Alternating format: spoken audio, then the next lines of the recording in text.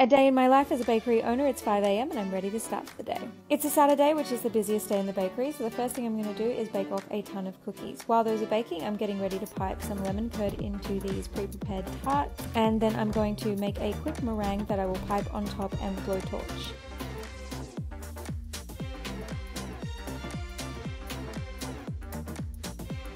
Almost time to open the door, so I put everything in the pastry case. Here she is, ready before opening, about 5 minutes before I open the door and get ready to serve some customers for the day. Sometimes we have a line of people waiting out front, sometimes it takes 5 or 10 minutes for people to get out of bed in the morning, so I'm folding some boxes. In the bakery, we all like to share tasks. This is a few hours later because it got so busy. And because our best-selling flavor is always the first to sell out, I'm making a batch of that. It's the NYC cookie, which I named after my favorite cookie in the world from Le Bon Bakery in New York City.